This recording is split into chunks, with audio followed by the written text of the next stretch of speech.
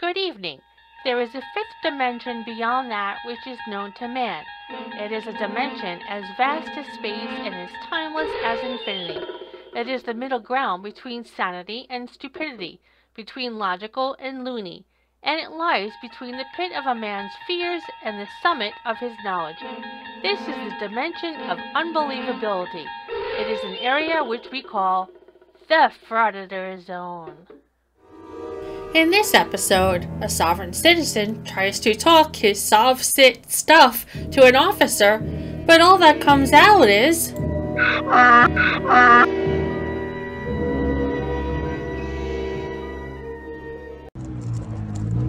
it going? Good, how you doing? Good.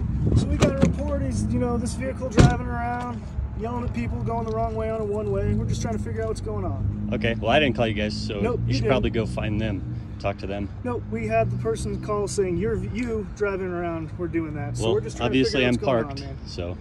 Well, obviously your car didn't just beam itself there, so obviously you are lying, you donkey. Alright, so where'd you come from initially? That's none of your concern? Well, yeah, it is, because I'm here investigating the situation, man. Okay, what crime have I committed? Well, driving the wrong way on a one-way. Can you show me where I went a wrong way? Like I said, man, you can go talk to the bank manager because they have already talked about this, okay. And I'm not answering any of your questions. So then why did we get a call?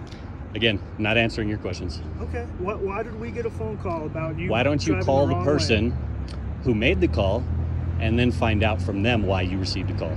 Oh, dear donkey, saying you don't answer questions, but then answering a question with a question is still considered answering the question. They told us you okay, again, I'm not asking or answering any questions. And then yelled at them when they contacted. I'm not answering any questions. Do you have your ID, sir? Again, what crime have I committed and what crime have I been suspected of committing in order to show you my ID? Reckless driving. Okay, can you prove that? Right now, we just have a word. Again, that's a word. That is not a crime. I am not giving you my ID until you have shown me where I have committed a crime. Sir, again, I see your ID? No, you may not. All right, what's your name? Again, I'm not answering any questions. You're not going to answer any questions? Nope. All right, can we have a conversation then of what happened? I told you, I'm not answering any questions. Why? Go find the individual that made the call. You have business with them. You don't have any business with me. No, I do not consent. Business with you. No, you don't. You're the one. They're called about you. So that means our business is also with you. We have to contact the RP. We're going to contact that individual, but we also need to talk to you as well. There's two sides to every story, right? Well, officer, your first mistake is trying to be logical with an illogical person. Your second mistake is trying to be logical with a sovereign citizen. Your third mistake is not just introducing Mr. Sparky and be done with the whole situation. They're giving their side of the story. What's your side of the story? Go talk to the bank manager or the individuals within the bank or the individual that made the call. I have no business with you. We can hang out, but we're hanging out outside your car. Yep. That's the deal. Is that fair? I'll happily go talk to the bank managers and stuff, but you need to... Am I being detained? At this time, yes. Okay, you have 2 minutes for detainment. Or else what? Exactly. So, I'm again, I understand, and I'm not trying to be a pain, but I am not answering your questions because I do not consent to this, and I'm not the one that called you. You guys you need to go find who called you, and you need to have that issue with them. You don't have to be happy about what's going on. I understand that, but when we're investigating a crime, you do have to identify yourself. That is one of the few things that you do. That's only if I am convicted of a crime and or suspected, then you can arrest me, in which you'll have a lawsuit. I'd rather not do that. One of the things that you are required to do when police are investigating a crime... Again, I'm not giving you my ID because I have not been convicted of a crime. You can't be convicted of a crime unless we know who we're talking to. Well, that's not how that works. Again, I have not been convicted of a crime. You guys did not physically see it. There is no injured party, and that is unconstitutional. I'm not going to sit here and argue with you. Well, you're trying to get me to have a conversation with you, which isn't going to happen. Well, you are having a conversation, so it is happening. Oh, and newsflash. You fucking donkey! You need to go have a conversation, again, with the individuals within the bank or the person who made the call. And that's what he's doing. Okay. So as long as we can sit out here, we don't That's have fine. to talk. Can I put my keys in my pocket? Absolutely. Okay. Can I put these documents through here? Yeah. There's nothing in them. No worries. It's just what I came to the bank for. Nope. As long as yep. As long as we can stay outside, then I don't have any issue. That's fine.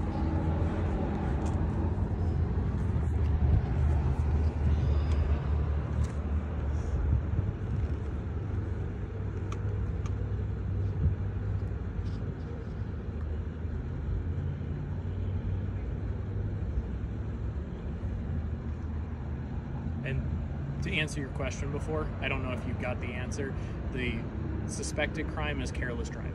Okay, well, I want to see proof. I'm not I want to see looking at proof. arguing with you. I'm just telling you. You asked the Show question, me. I'm answering. I get that.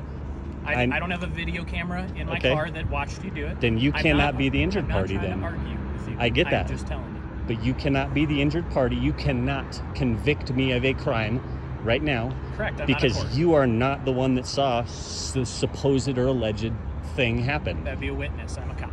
Exactly. And so right now you're unlawfully detaining me because you have no proof other than somebody's account of something that may or may not have happened. Therefore, you are accusing me of being guilty instead of presuming innocence. Yes, you are. Wrong. He's presuming ignorance. And yes, you are. Because otherwise I would not be quote-unquote detained right now, and I could get in my vehicle and I could travel away from this area. This is no different than a traffic stop. This is different than a traffic stop. Because you have, unlawfully detained me with the quote-unquote reasonable suspicion of committing a crime, which you do not have any witness, which I have the constitutional right per my 6th Amendment to see my witness. Where is this witness? You have a right to confront your witness Yes. in a court. Okay. That's how that works. You good hanging out for a sec? Yeah. I'll be right back. If you want to hang for a sec. All right, man. So here's where we're at with everything. Checked the bank manager. Fortunately, they don't have cameras in the parking lot. They said that you and another customer got into a little argument out here over driving stuff. Each one seemed to accuse the other one of driving poorly, driving too fast, whatever it may have been. Excuse me, officer, but I just have to correct you before he does. He was traveling, not driving. Okay, continue on. Said you did admit to at one point driving down the wrong way of a one-way street. No, I didn't. Well, that's what the bank manager just told me. No. She said, I bet you she said that it looked as if I'm pulling into a parking lot. Show me where the one way is. I'm telling you exactly what she just told me. I want to see where the one way is. And where's the one way, and I want to see the video. They don't have videos. Okay, sir. well then you cannot convict me of a crime. Can you let me talk? I'm being very polite and calm here.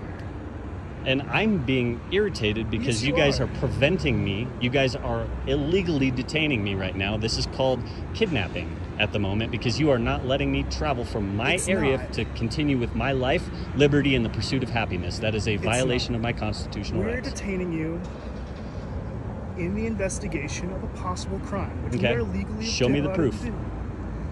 That's why it's called an investigation, sir. If you'll let me finish talking, we'll get you on your way. No, because you're trying to identify me, and I haven't been convicted of a crime. Well, I have not committed a crime either. So legally, if No, we not are legally. This sir, is not a stop and ID sir, state.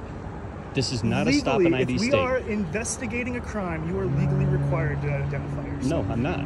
You are. I'm not going to push it though, okay? So I'm just going to tell you what the bank manager told me because you told me to go talk to the bank manager, right? I told you to go talk to the bank, yes. And what did they... And I told you to find the other individual that quote-unquote made and this. another officer called and spoke with her. Okay. Okay? So let me talk. Continue. Is that Go ahead. fine? The bank manager told me that you admitted to driving on the wrong way on a one-way. You two got into a little argument in the parking lot. The other person doesn't want anything done right now. So we're done. Well, then, am I free to go? Yes. Then have a good day.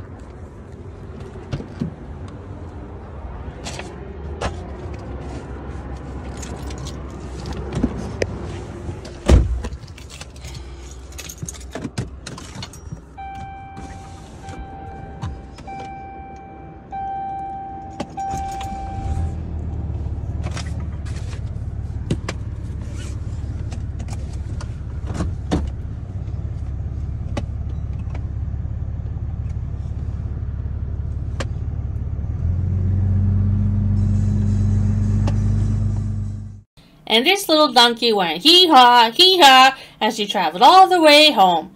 Now, I think it's only fitting to present to you